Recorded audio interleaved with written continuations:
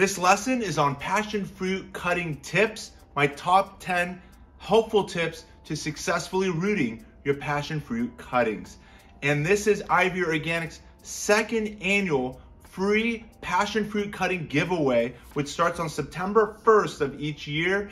And we are including 3 free cuttings as well as an expired 4-pound bag of our Super Blend fertilizer from our expired lot included with every yellow trio gift box set purchase. So I'm beginning today's lesson in the shade of our passion fruit vine canopy that have attached itself to our courtyard lighting system. Well, let's get started.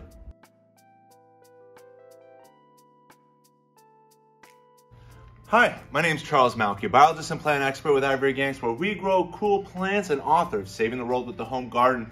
And before we get started with the 10 tips for rooting your passion fruit cuttings, what I want to do is share off again the yellow trio gift box, which includes the Super Blend plus azomite. And azomite is basically a volcanic crushed rock, and it's OMRI listed for your organic gardening. All-purpose fertilizer, which includes all the macronutrients plants need, not just NPK, but also includes secondary macronutrients, calcium, magnesium, and sulfur. So this has the NPK plus magnesium, sulfur, and calcium necessary for important plant health. It also includes the 3-in-1 plant guard protection, which is also OMRI listed for organic garden protection from damaging summer sunburn and insects and rodents, to protect your tree trunks, lower branches. Also can be used as a foliar spray.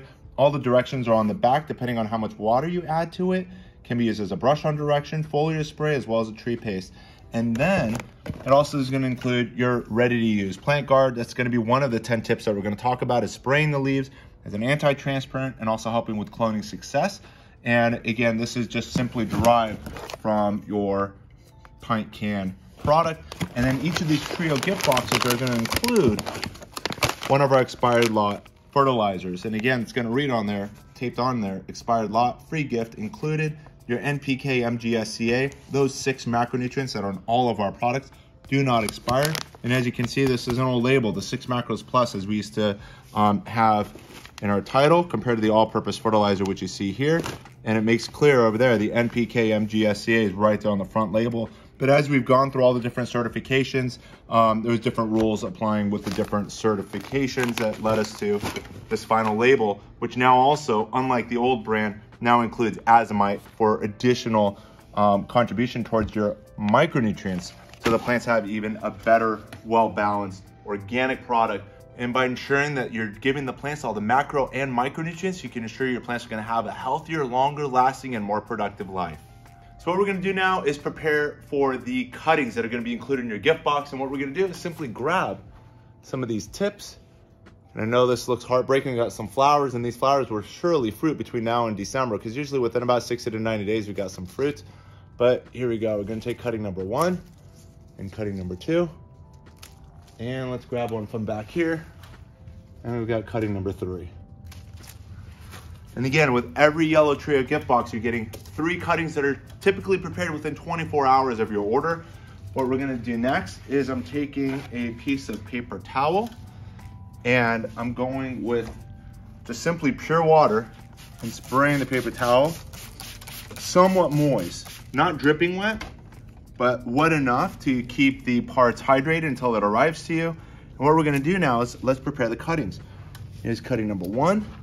And what we're gonna do is we're going to basically create sections. And this is tip number 1 in regards to preparing your cuttings, is making sure that you include about 3 to 5 nodes. If there's more than 5 nodes, if you're going, let's say out to 10 and 12 nodes, if it's too long, it's more likely to dry out. And if it's too short, you wanna make sure you're dealing with something that's, viable and not just like an inch long, even though it could work. The reasonable length for a cutting is about 3 to 5 inches, which I find to be about 3 to 5 nodes long.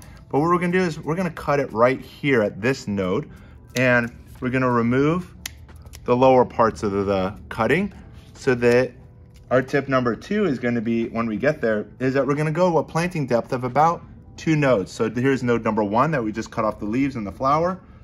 Node number 2, which is over here. And then what we're gonna do is continuously remove, this here is another flower bud, as well as the tendril. And we're gonna cut those off as well. And cut, and cut, also the leaves in half to help also reduce transpiration and the loss of moisture, desiccation. So this is gonna help. And here's another flower bud, and there's another flower bud. We're just gonna simply pull those off as well, as we don't want it to go into flower mode this year. The goal is simply root and grow. So now we're gonna do the same thing with the rest of them. All the rooting ends are now going to be scored like so. This here is going to increase in moisture absorption as well as increase in rooting area.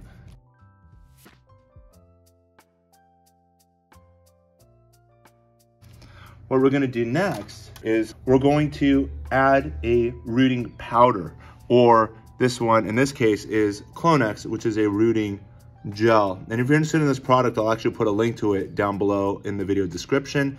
And we're simply going to dip it like so. And you can see what nice coverage you get using a rooting gel compared to the rooting hormones that we've used in the past. So all of these cuttings in this particular giveaway, we've used this Clonex rooting gel. So here's number 1 and number 2 and number 3.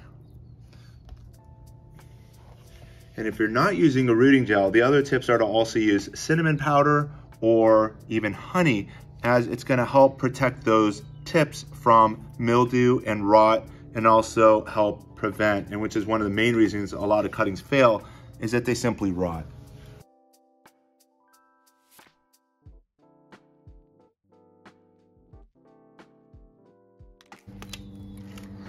I know a lot of you have been asking, are there any cuttings left? We've given away hundreds, and we've got hundreds more to go.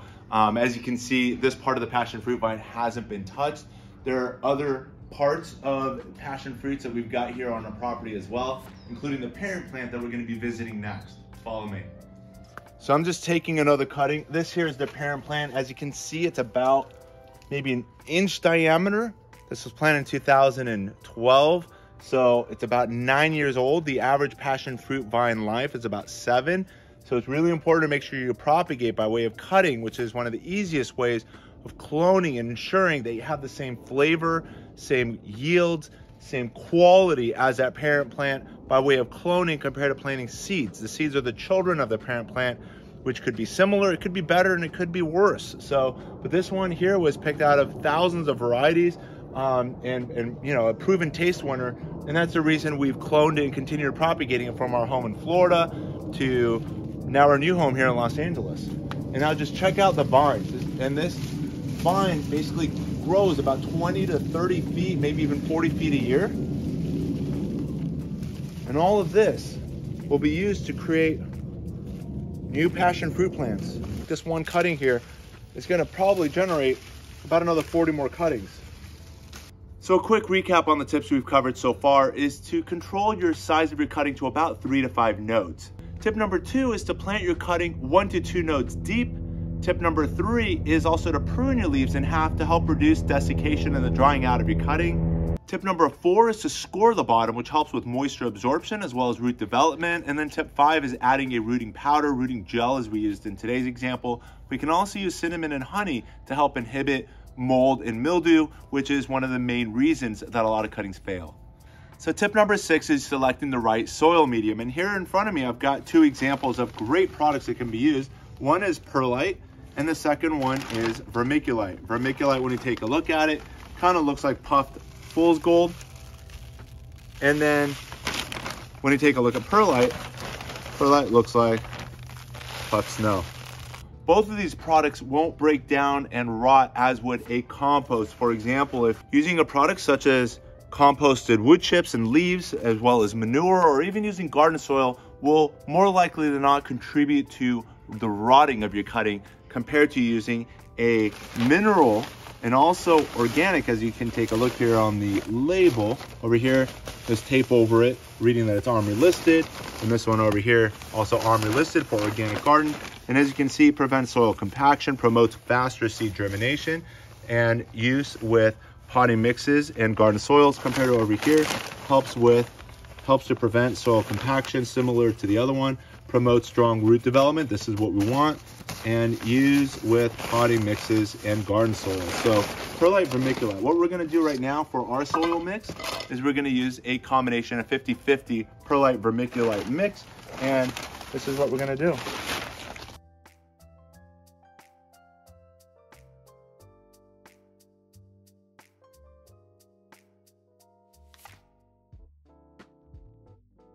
So next we're gonna prepare the cup that we're gonna put our soil medium in. What we're gonna do is simply take a plastic cup and we're gonna be adding some holes to it like so. And then that's it. Just to show you the amount of holes we've added, if we add some water, you can see straighten right through. What we're gonna do next is add our soil medium. And again, we got that Perlite Vermiculite mix ready. And we're now gonna add the cuttings that we just prepared together at the beginning of this lesson.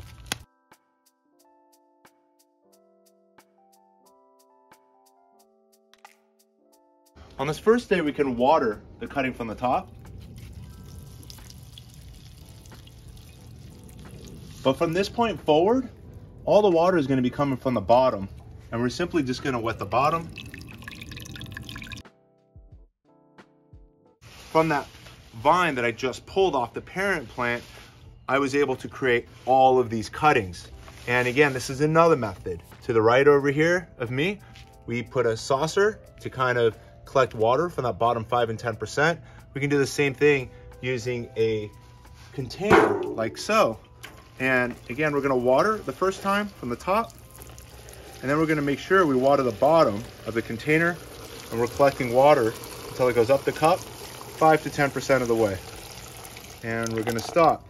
We're gonna continuously watch this every morning, every night, and make sure that that water level stays in that bottom 5 to 10% of all of the containers. And all of the containers in here, as you saw earlier, we added drain holes. As you can see, water is dripping out of these drain holes that we collected using our scissors.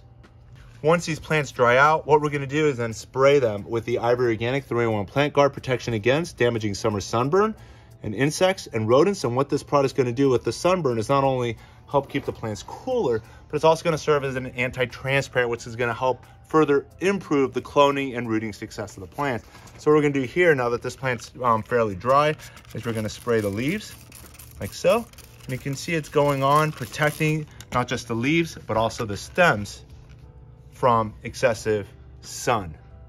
So by spraying the plants with the IV Organic 3-in-1 Plant Guard, it's helping to reflect some of the light, but it's also helping the plant better retain moisture, serving as an anti-transparent and helping the plant better retain moisture until it finally develops those roots and gets off to an excellent start. So again, by spraying the leaves, it's also helping to improve your cloning success rates.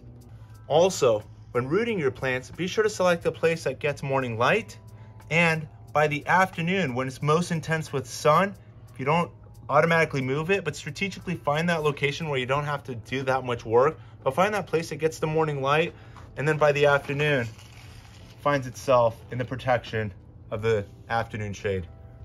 I love using this plastic cup method because you can actually see the roots coming through, and you'll know when to then separate. If you've done as I've done over here, put 2 to 3 cuttings per container, and then once I see the roots develop, I can pull them apart, put them in their own individual pots, or begin integrating them into the home garden, planting them directly into the ground. And then I can start feeding them lightly with the IV Organic All-Purpose Fertilizers that offer plants all of the macronutrients, not just NPK, which is what most of fertilizer brands are doing.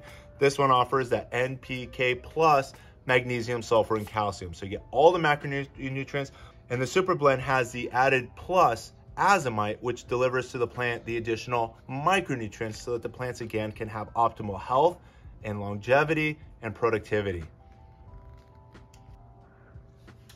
Quick bonus tip, when it comes to passion fruit, wait for them to fall off the vine.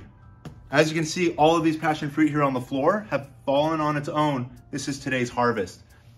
This is an excellent time to take advantage of the IV Organics Yellow Trio Gift Box Special, which includes a 4-pound bag of our Super Blend from our expired lot, being just an older label that we can no longer sell, but still has the NPK MGSCA that never expires. And we want to make sure that you get advantage of this about $80 value in addition to 3 passion fruit cuttings from our passion fruit vine here on our property, and excited to make that part of your home orchard successes, and looking forward to hear about that. Well, I hope you've enjoyed this educational lesson brought to you by IV Organics, and if so, give us that thumbs up, and most importantly, share us with your gardening friends and family. And as always, keep growing with IV Organics, and wishing you all happy gardening. Oh, here comes another one.